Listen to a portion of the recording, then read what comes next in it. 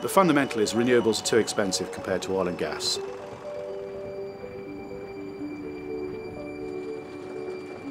At the end of the day, we all know what the situation is with us burning huge amounts of fossil fuels, and it would be very good if we could reduce that.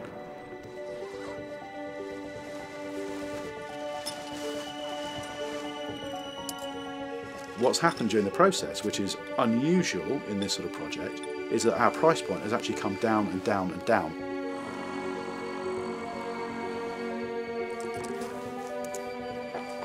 If you can produce a non-polluting system that's cheaper than a polluting system, it's an absolute no-brainer. What's up here? So testing goals today is to...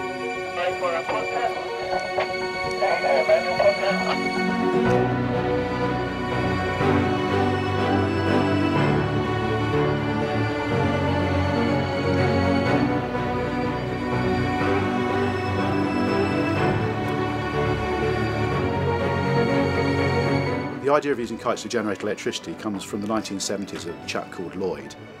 The thing was then that the technology wasn't available to make kites that have anything like the life expectancy, the tethers weren't strong enough, the electronics weren't there to be able to control it. The way that kites generate power is by flying forwards in the wind, and it pulls the line off of a drum at the bottom. This generates electricity. Then when we've finished generating power with a kite, we fly it up overhead and we pull the line back in again. And by having two kites, we always have one of them generating power.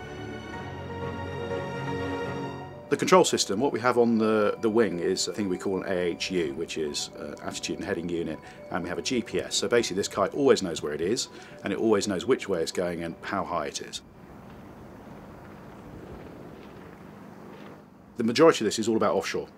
Which would you prefer to look out at? A load of towers close inshore, or a load of kites flying far offshore? The big advantage of this offshore is that you don't need jack-up barges, which are big boats with legs that stand up to get the turbine blades off. All of our stuff is floating on the surface. So you can unattach these from the bottom, you can tow them in for repair, and you can take them back out again. This is a floating technology. You can put it in very deep water.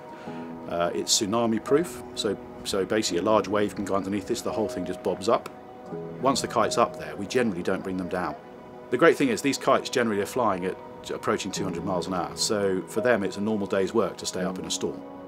My true vision is to build a system that's deployable anywhere in the world. The majority of areas aren't able to use horizontal axis wind turbines because of weather conditions, deep water. This is deployable around every coast. Turning the tide is what it's about. It's about taking a situation that we've all created and trying to slow it down so that we at least have a chance of getting out the other side of it. That's exactly what it's all about.